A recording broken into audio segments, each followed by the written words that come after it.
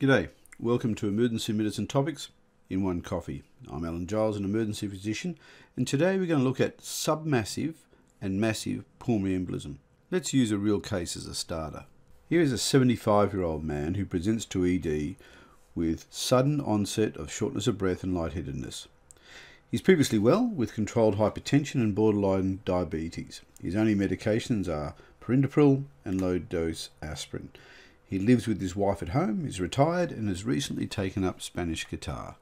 In ED, he looks unwell with a heart rate of 110 per minute and a blood pressure of 100 systolic. He's afebrile and has a clear chest. On room air, his oxygen saturations are 88%, which go up to 92% on 6 litres per minute via a Hudson mask. As seen here, his chest X-ray is clear. This is his ECG. You can see it shows sinus tachycardia, right bundle branch block, and if you look closely, an S1Q3T3. Unsurprisingly, a pulmonary embolism was suspected, and it was confirmed on a CTPA, which is seen here. So we have a number of therapeutic options, don't we? Heparin alone, IV thrombolytics, which may be full dose or half dose, catheter-directed lysis, even surgical embolectomy. Now, if he had been in cardiac arrest, the decision would be pretty simple. Thrombolysis systemically. Give it as a bolus. You don't have much to lose, and it just might work. However, let's assist with this difficult decision by getting a bit more information. A bedside echo was performed and shows the effect of right heart strain. Now, this is not the echo, but it was very similar, with a dilated right ventricle, which is best seen on the apical 4-chamber view. And on the parasternal short axis view, the elevated right heart pressure is causing what's called a D-shaped left ventricle, as we can see it here. And probably not surprisingly, his bedside troponin test is mildly elevated. If you use the Jaff et al. 2011 definition, his pulmonary embolus is submassive, not massive.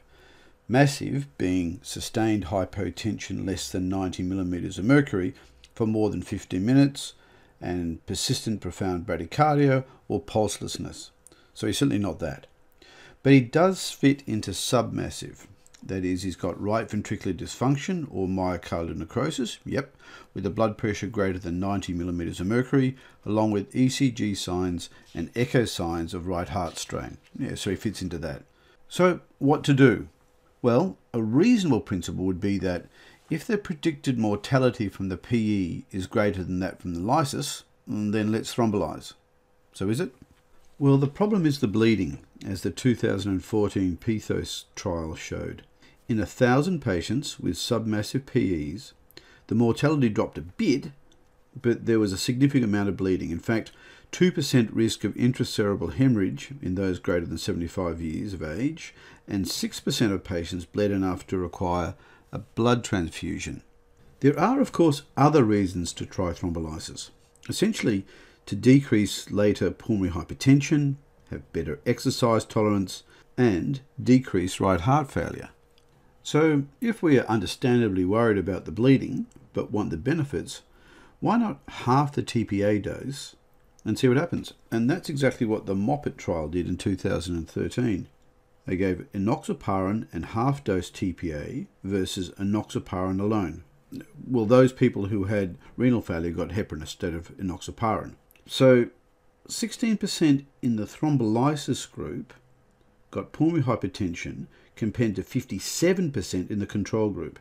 Mortality was 1.6% in the thrombolysis group versus 5% in the control group, but it wasn't statistically significant. And interestingly, there was no major bleeding in either group. Now that sounds good. There were, of course, a few weaknesses to the study, like the definition of submassive was a bit soft, it wasn't a blinded study, and it was a single centre. Okay, let's stop chatting about trials and get back to the patient. After much discussion, it was decided to throw the dice, and he was given full dose thrombolysis. This is the patient briefly discussing what occurred. When I realised I had the condition, I went to the general practitioner and was feeling absolutely dreadful. And then I got carted into hospital and they gave me oxygen, which relieved things a bit. And then they gave me heparin, I think. And then I was with the mask, and then later on they made the decision to give me that drug-busting drug, and absolutely magic. I mean, an hour after I'd had it, I felt like I could get up off the bed and walk around the hospital. It was really a magic bullet, and I was so pleased that the decision was made in that direction. From then I just improved, and I had warfarin and so on, and I'm back to normal. So, well, a confession.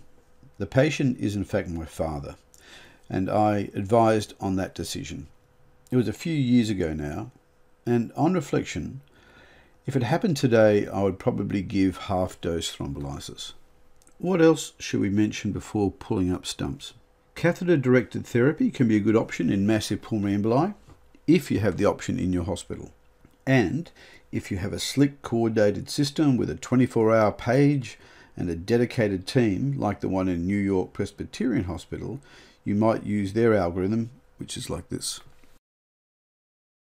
But for the rest of us mere mortals, remember, get all your information together, the patient's risks, ECG, echo, troponin, consult, then consider using half-dose thrombolysis in that submassive pulmonary emboli group.